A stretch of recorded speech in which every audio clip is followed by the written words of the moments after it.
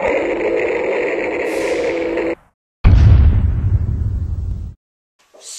coming.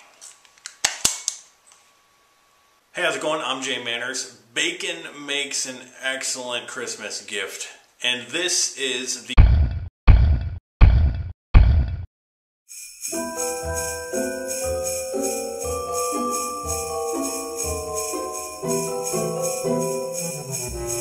Today on the Epic Christmas Countdown, we're going to talk about the reason why we have Christmas, kind of the story behind how the holiday came to be. Now, you have a lot of people out there this time of year that keep saying that Jesus is the reason for the season. And those people kind of frustrate me because typically they really don't know what they're talking about because they're Christians and American Christians. Now, before I get every conservative, uptight, right-wing Republican out there coming after me telling me that I'm a heretic, let's clear something off the table. I'm not in any way trying to say that Jesus is not important, that we should not celebrate Jesus' birthday on Christmas.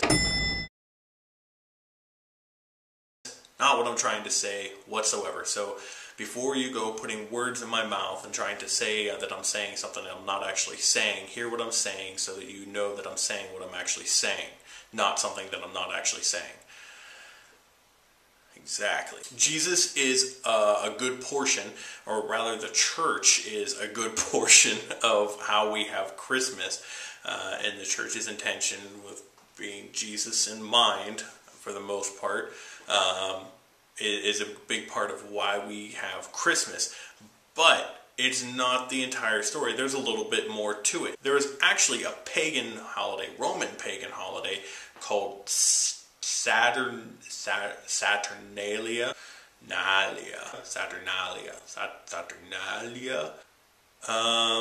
Yeah, I don't even know how to pronounce the word. I'm probably saying it completely wrong, and somebody will probably correct me. That's fine. But it was a pagan holiday that was celebrated. There's a lot of different things that they did, which we're going to get to in other episodes, because those kind of play into other traditions that we have now. But they celebrated this holiday in worship of another god, and the Christian church came along and was trying to convert people. Now, naturally, if you have an amazing holiday going on at the time and some other religion's trying to get you to do what they want, you're not going to want to give up an awesome holiday. Basically, it was an entire week where there is no laws. None. You can do whatever you wanted. Anything, absolutely anything. You can do it. I don't quite understand why we got away from that, because that sounds like an awesome deal.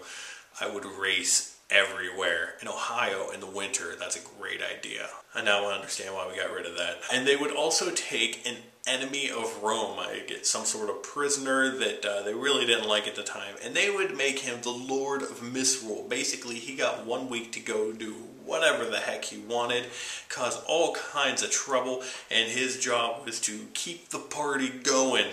He would just run into people's houses and start fist pumping and spray on tan on everybody and just have a good old jolly time with himself. And at the end of the week, they killed him. It's kind of like a one last shebang, and you know, he was probably going to die anyway. Probably, maybe not, but probably going to die anyway. And so they just said, hey, have a week, go have a good time, because we're going to kill you when you're done. I don't understand. If they could do anything, why didn't they just run away? Just go. I mean, there's no laws for the week, right? Just steal a boat, sail away. Whatever. Origins of Christmas aren't the most intelligent, apparently. The church came along and said, hey, why don't you join our religion? To which people responded, our holiday's pretty freaking awesome. Huh? Awesome holiday. What do you got? The church said, you can still have your holiday. No, nothing wrong with holidays. Have all your feasts, you know, go do whatever else you want to do. Plus, you can give presents. We'll let you give presents. To which people freaked out and said, okay, yeah. Now, there are obviously more details that go to this story. I'm just kind of condensing and putting everything in my own words. So don't take me word for word on all of this story. But it's a little bit closer than what we get fed every year. So, and now that brings us to the end of today's episode, where we let you know how many days it is to Christmas. Is that right? That can't be right. That's probably right. That is all we have for the Christmas countdown for today. Tune in tomorrow for more Christmasness.